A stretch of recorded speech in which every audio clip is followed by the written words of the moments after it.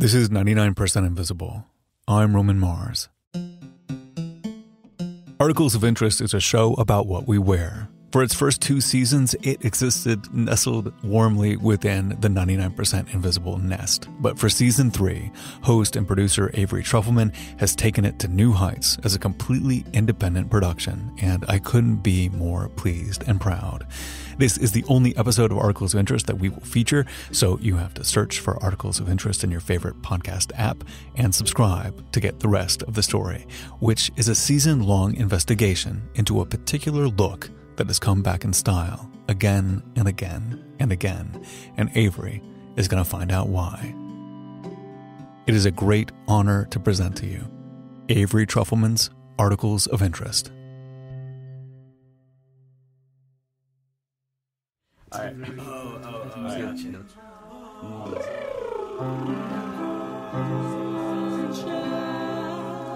Okay. Chapter 1. Once upon a time, 6 years ago, I was given a glimpse of the future. But that future is now the past, so at this point, you've seen it too. Oh my God. So these are jeans for 2018. Yeah. Oh my God. In 2016, I was allowed to see what blue jeans would look like in 2018 because I was at the office of WGSN, perhaps the world's largest trend forecasting company. Almost every major brand and retailer consults them. And they're subscribing to us to kind of get a projection of what to expect in consumer patterns and changes over the next 2 years. And it was so exciting that trend forecaster Sarah Owen would let me look at WGSN's website to see the jeans of the future. Because normally, WGSN charges thousands of dollars to look at their predictions. What does WGSN stand for?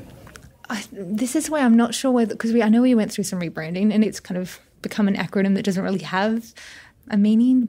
So that was all from a story I did about WGSN in 2016. And ever since, I've been mildly obsessed with this company. It kind of gave me the same feeling as when I was a kid and someone told me what sex was. And I was like, is everybody doing this? Is it everywhere? But no one is talking about it? In the case of WGSN, it turns out, yeah, kind of.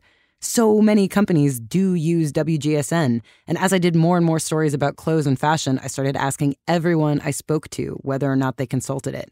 Even this director of menswear at a company that makes Hawaiian shirts. You use WGSN? Yeah.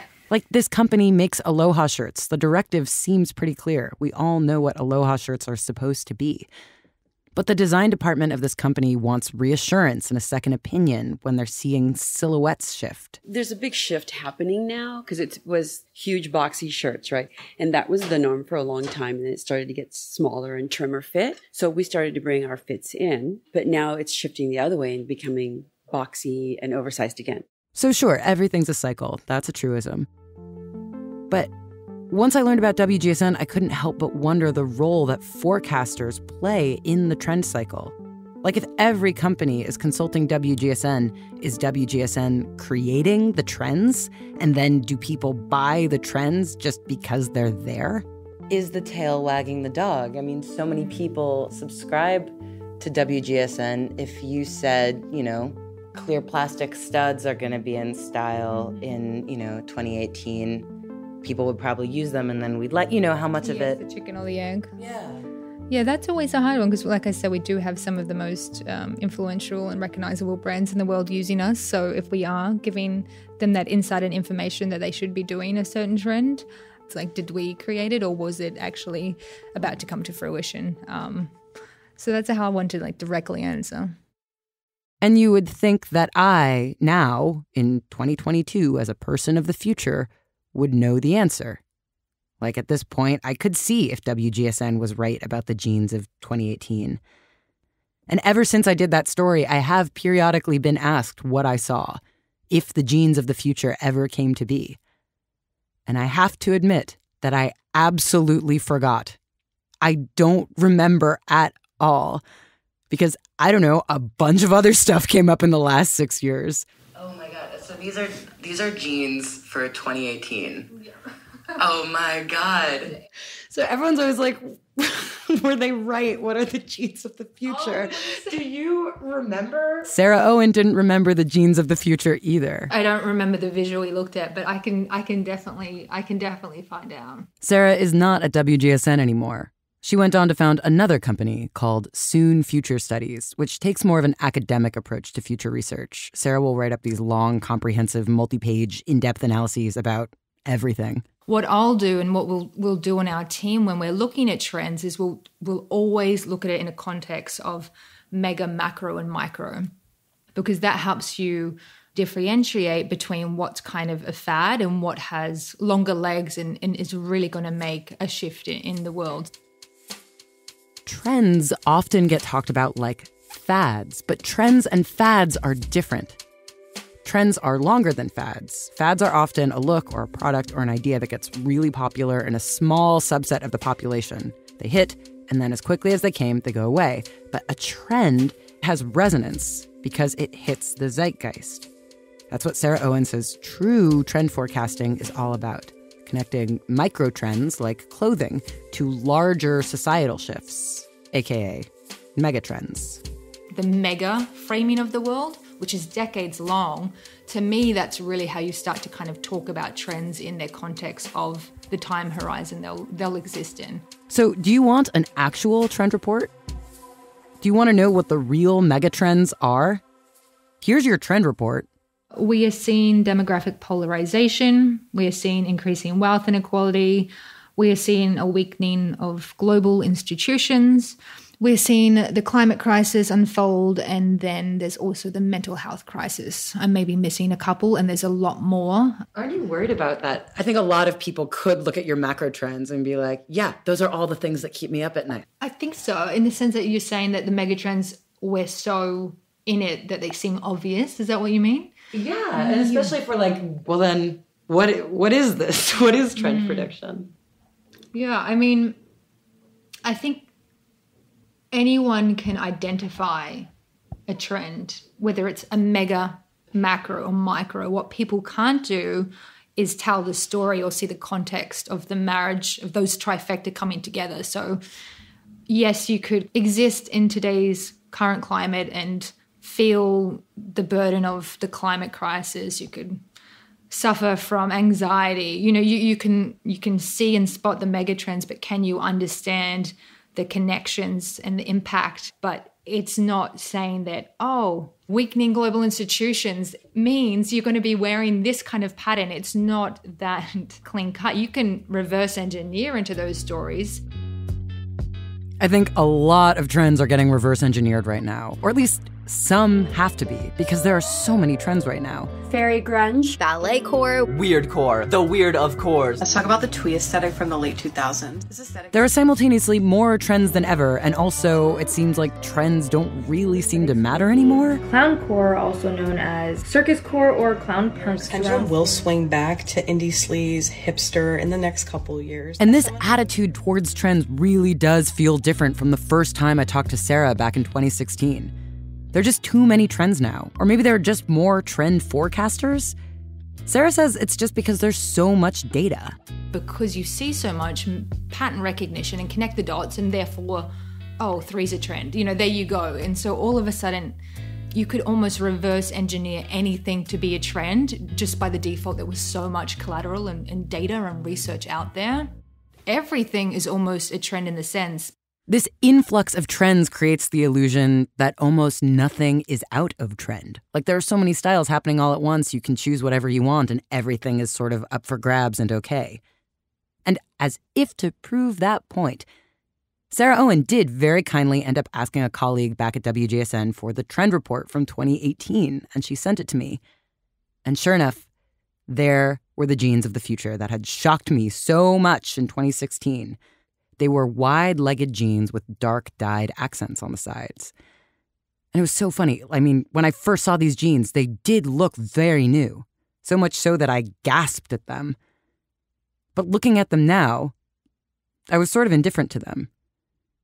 Those jeans did not look cutting edge, and they did not even look outdated. They didn't really look like anything to me. They were just another style of pants. Another trend in the veritable ocean of trends. Everything is a trend. We're constantly being told that this is a trend, that is a trend. Rachel Tashjian, the fashion news director at Harper's Bazaar, is tired of talking about trends. It's funny, a lot of what is happening now is not forecasting. It's really like saying something is already happening. And a lot of it is because so much of this is manufactured by social media. Like, by its nature, social media encourages trends and encourages many people to act in a similar way. They're all sort of meaningless because there are so many of them. It's like grains of sand or something. I would say probably the only real trend right now is like trendiness itself. So, I've been reading a lot of trend forecasting books, and a number of them have said that a lot of trends come with counter trends. And that's different from a backlash. A counter trend just means that two opposing trends can be in at the same time. They're just opposite reactions to the same set of circumstances. So minimalism can be in at the same time as consumerism. 24/7 connectivity can be in at the same time as the desire to disconnect and go live in the woods. And so, while trendiness itself might be a trend, I think there is a counter trend. A trend that turns away from trends entirely. And there's a look that goes with it. Well, it seems like it's a reaction to trends. It seems like people are tired, like you are, and they're like, yeah, just these are trendless clothes. Right. I definitely think there's something to it. I think I do have an idea of what we will be wearing in the future. It's a style so obvious that I didn't realize it was a style at all. Americans have been wearing some version of this style since the early days of our nation, and this look has since been exported all around the world. And I think we will continue to wear some version of this look going forward, and I think I know why. But I am going to need to use the entirety of this season of Articles of Interest to tell you.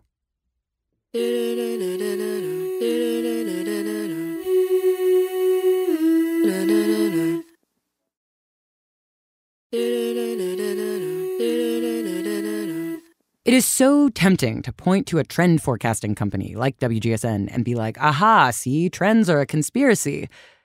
But WGSN is just one company, one of many. And ultimately, as much as designers and manufacturers can follow WGSN's lead and obey their predictions, the clothes still have to be purchased for them to actually make them in trend. They need to find their way into stores and retailers for them to be successful. Which means the clothes need to be selected by someone like Peter. I'm an apparel buyer, a men's apparel buyer. At the time I talked to Peter in the spring of 2022, Peter worked for a very big online fashion retailer, and his job was to determine what this massive online shop would stock and what would actually be available for the consumer to buy. I am pitching my trends for fall 22 right now. And of course, Peter was not judging whatever he would want to stock. He had to think of what the consumer would be likely to purchase. What is in trend? What is connected to larger, impactful forces in greater society? And so it seemed counterintuitive that in spring of 2022, Peter would show me a book from 1965. It's an English translation of the 1965 book, Take Ivy. Take Ivy was an anthropological study of what the students on Ivy League college campuses wore in 1965. This English translation of the book didn't come out until 2010, and I'm pretty sure around that time I encountered it for sale at a J. Crew. Originally, it's published in Japanese for the Japanese market. Take Ivy is mostly pictures of beautiful young white men walking to and from class, lounging in archways, going to sports practice, and you lose track of which college is which, and it all blends into a beautiful mid-century homoerotic American dream. But it's actually quite comprehensive as a culture study. So there are short essays about Ivy League students and culture. There are these miniature glossaries about different apparel terms, about the colleges themselves. Like, it talks a lot about the architecture of the schools, about how large the campuses are, how students need bicycles, that kind of thing, to inform the conversation that it's having about dress. And, my God, how to explain how these college guys are dressed. Ivy style is kind of difficult to explain. Jason Diamond is a writer and contributor to GQ. I just tell people you start with this book called Take Ivy. And in Take Ivy, they are wearing khakis. Like loafers and like a pair of Madras shorts. And chunky knit sweaters and sweater vests. There's a guy with a blazer and a collared shirt, but it's not like a collared shirt that you'd wear with a suit. It's Ivy style. It just looks so neat to me. It's kind of a variation on the style more commonly known as preppy. Although some real diehard fashion nerds are definitely going to get mad at me for calling Ivy preppy. Because some people say, oh, well, Ivy and preppy are totally different. And I don't really think they are. Why not? I just think they're one developed from the other. Describing the difference between Ivy and preppy is like parsing the difference between rock and roll and rock. There is a difference, but it's mostly a matter of chronology. So for now, I'm going to use the terms Ivy and preppy interchangeably. It's all about evolution. It's like if you want to like say Ivy, preppy, whatever, technically you are talking about going back to that book. You're talking about that one. That's like, again, the Bible for this. So Take Ivy is an amazing document because these guys really look fantastic. And it's not for the clothes themselves. The garments are pretty conservative. It's about how the students are wearing this stuff. So you have these guys who come from these like really well-to-do upper crust white families, and they're kind of going out of their way to dress down a little bit, but it looks kind of cool.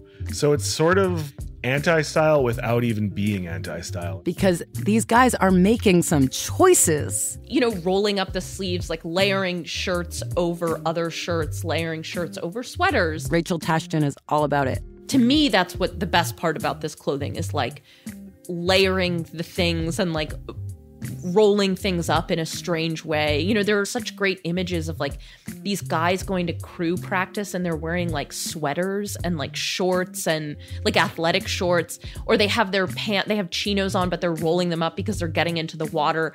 Like that sort of style that comes from utility and sort of this kind of self-creation. That's what makes it really fun.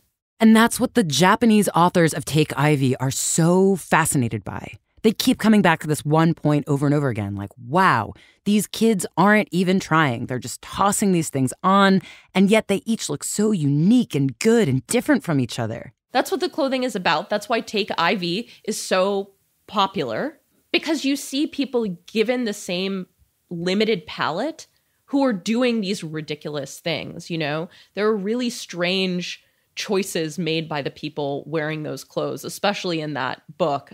That's why I tell people, like, go back to the book, like go back to Take Ivy, because like you look at these guys and they're not trying. That's it. That's like, if you're not trying and you look cool, you're cool. Like I can't fight that. And so Take Ivy is kind of a cult classic, especially for menswear nerds. It's kind of helped define what mid-century style was, and it's become sort of the definitive record because no American would have thought to photograph and observe all of this. Only someone visiting from another country would have bothered to catalog and recognize this look so thoroughly. It was funny to me to read about this writer's experience of men in loafers without socks on and how subversive and rebellious he found that. Peter, the menswear buyer, says the authors of Take Ivy really nail it on the subtext. They know that this is not a look about dressing appropriately for the occasion of learning, that what these students are really playing with are markers of class. They're like cutting denim into shorts, they're cutting the sleeves off of a sweatshirt, like they're walking barefoot between classes.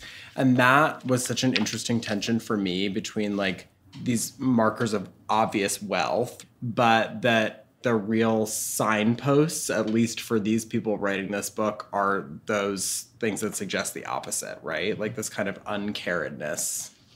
But it's not like you would look at these clothes and be like, hey, everyone looks really good. This stuff is still in style. Well, this very much is. Peter pointed at a coral-colored cardigan. And then he went through Take Ivy methodically and pointed out tweeds, tartans, all the other items that were similar to what he was intending to purchase for fall 2022. This kind of loafer. This I just bought from Bleeped brand for fall 22. No way. Yeah. This is still very much a part of the conversation. Preppy comes back in and out. Yeah. You agree that it's a trend right now, the preppy thing? Yes. Okay. Yes, very much so. Oh my God, so much so. Of course, I asked Sarah Owen for her trend forecaster take. You do see the manifestation of preppy clothing coming through the mainstream for sure. If I had to start to cross-analyze why on the spot, thanks, Avery. It might be about wanting some control in the world. Very controlled aesthetic, like it's very put together, and it seems to kind of have this visual cue of being, oh, I've got my shit together. Or it could be because, as Sarah says, looking educated is in and being smart is sexy. We saw that when we thought about the changing face of influencers and how we saw influencers 5-10 years ago being very lifestyle and fashion and aesthetic driven, and now it's more about like who's got an opinion, who's an expert, who's that psychologist you follow, who's that engineer you follow on Twitter. Right. Like people want to learn things on TikTok. Yeah, like people are hungry for knowledge in a world of fake news and misinformation. But do note that Sarah did not give what I thought would be the most obvious answer, which is that dressing Ivy makes you look rich. It makes you look like you went to private school and you have no debt. It makes you look like you can pop into the lobby of the Yale Club with no eyebrows raised. Like you know how to ride a horse, which in 2022 makes no sense that it would be in trend. I just don't think that the social connotations of Ivy are easy to swallow. Derek Guy writes for Put This On and his own website, Dye Workwear. People do not necessarily want to dress like these people. So these people being?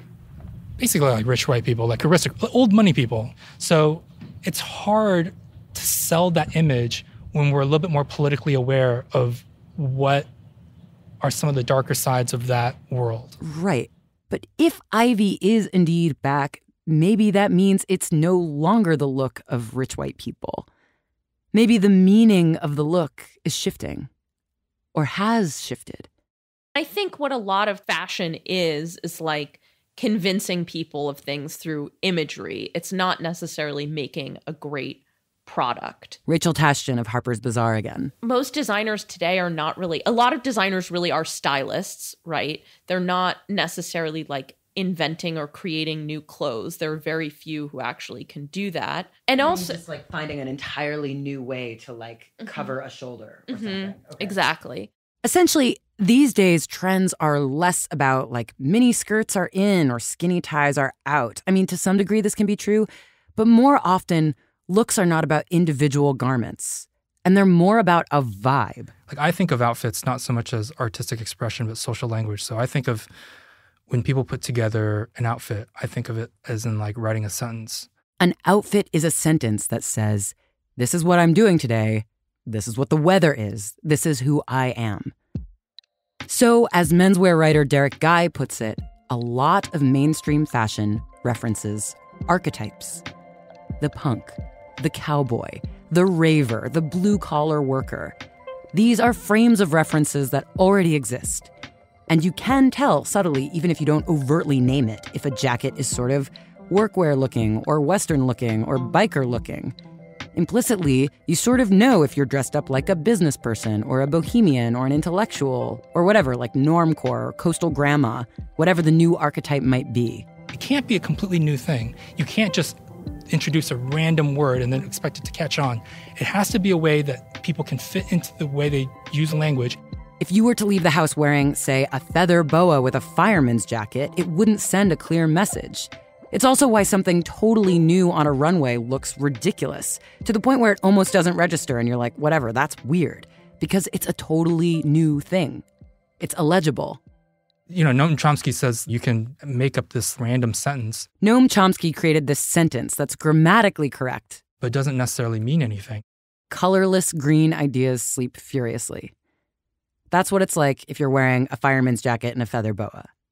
You can wear clothes, but sometimes they don't make sense together. Because you have to communicate with people. And I think dress is very much the same way, is that people dress in a way to communicate certain messages. So that sense has to make sense. It has to communicate something. So this is part of why commercial mainstream fashion tends to stay within the symbols and the messages we already know. When clothing is understandable, it references a world and a set of meanings, even if we don't consciously realize it. And so I think for a long time, a lot of us have been dressing in reference to one particular world. I think a lot of us have been dressing like college students. Everybody wears ivy because there's a certain section of ivy that's just clothes. Flat front chinos is just clothes. A Oxford button-down is just a dress shirt. It's just what people wear. This is why no one calls it ivy. And no one really uses the word preppy. Now these clothes are mostly called classics or basics. So these things have become so popular and so consumed by everybody that they are no longer an aesthetic, they're just clothing. So it's difficult to say whether or not ivy's going to come back because it's here. It's here. It's just canon. It's just what people wear. It's just clothing. They're just standard. They're not the clothing of a subculture. It is the clothing of the dominant culture. And ivy has gotten to this place because it has weathered massive megatrends in culture. Like, not only has it survived trends, it has survived trends in how trends themselves have operated. But I'll tell you what I mean after the break.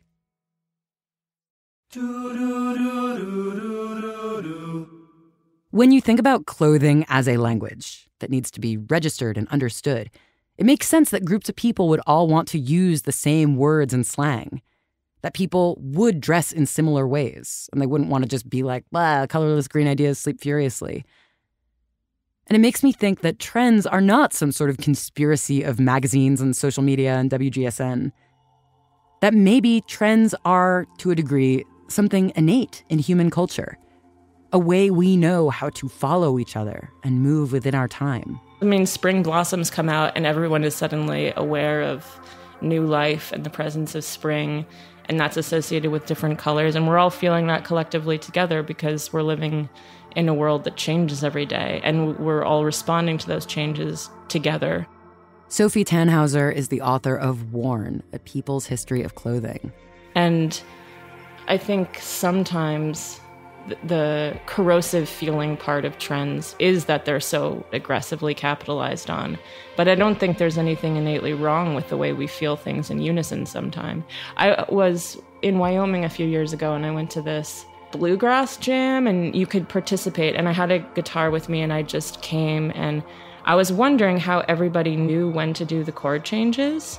And I didn't understand how, but being in the circle, you could just feel, oh, it's time to change.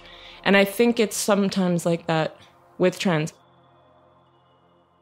Obviously, it can be brutal, too. I mean, I remember junior high and the way trends happened. It wasn't fun. It was just survival. Trends can be vicious, and they can be a weapon of mass consumer culture. But as much as I would like to accuse trends of being a byproduct of capitalism, I think trends are larger than that. There were, of course, trends under feudalism. In the court of Louis XIV, high-end fashion trends were there. They were just very strictly dictated by the monarch.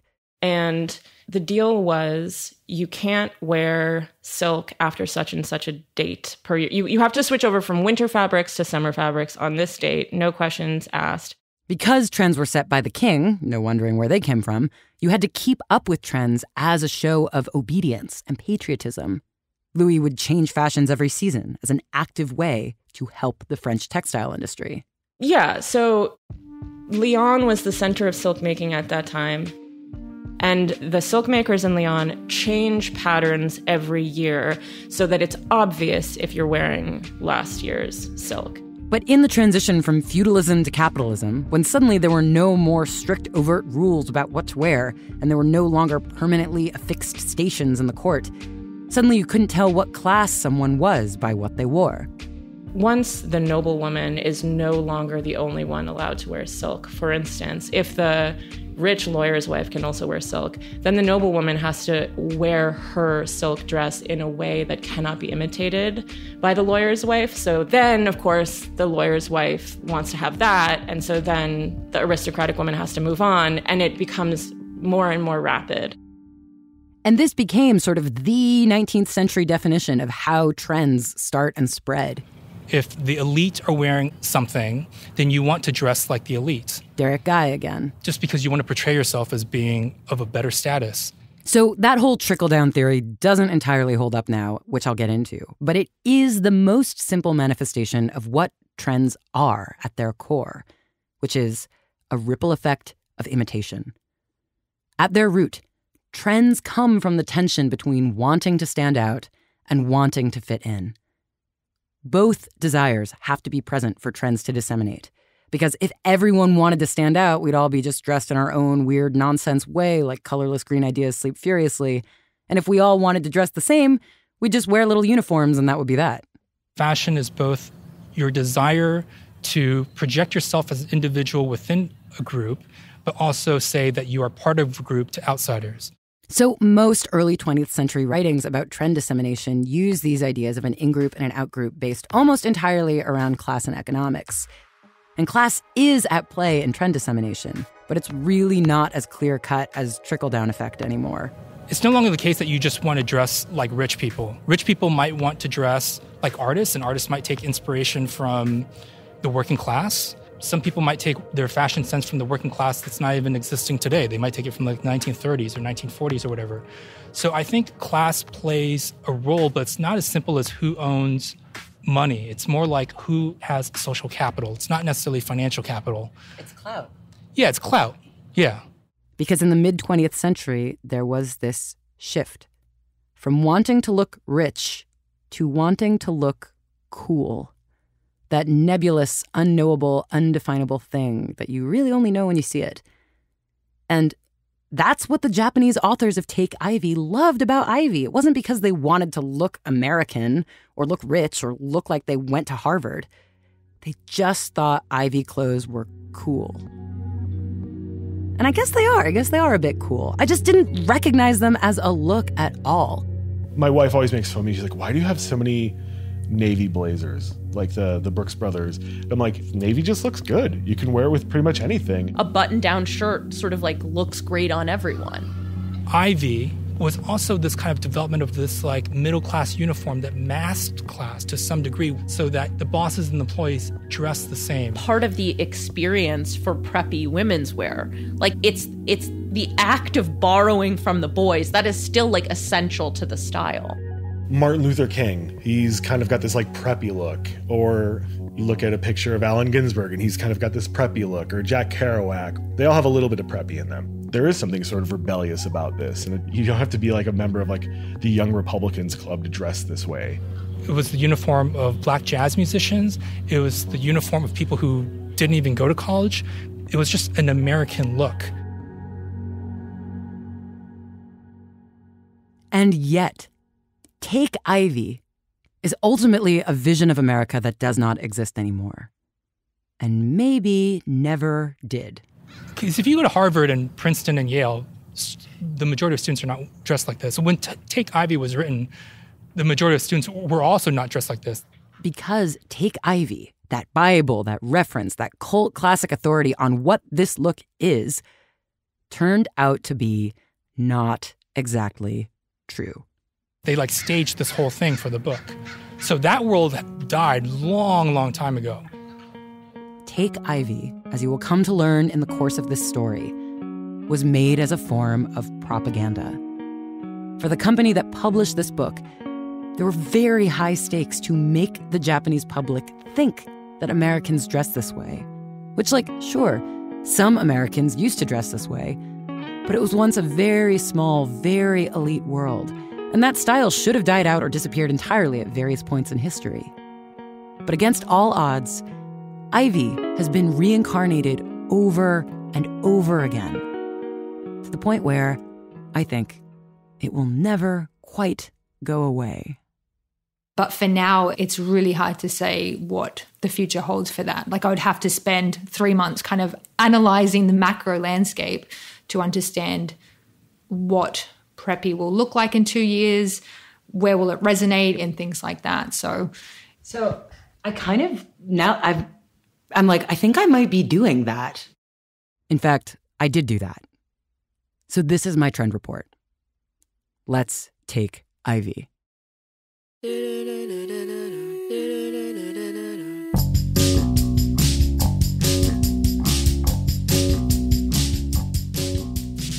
Articles of Interest is a proud member of Radiotopia from PRX. It is written, cut, and performed by Avery Trufelman. Kelly Prime edits the scripts and makes them make sense. Ian Koss does mixing, mastering, and sound design. Jessica Suriano checks all the facts. The logo art is by Helen Shewolf-Sang with photo by Maddie Lynn Barnes. The theme songs are by Sasami with a collegiate reinterpretation by the Beelzebubs, the Tufts University a cappella group. Additional music by me and Ray Royal, whose work you can find at raydawn.com. That's RHAE. Special thanks this episode to Zach Fishman and Sai Sion. And gratitude forever to Roman Mars.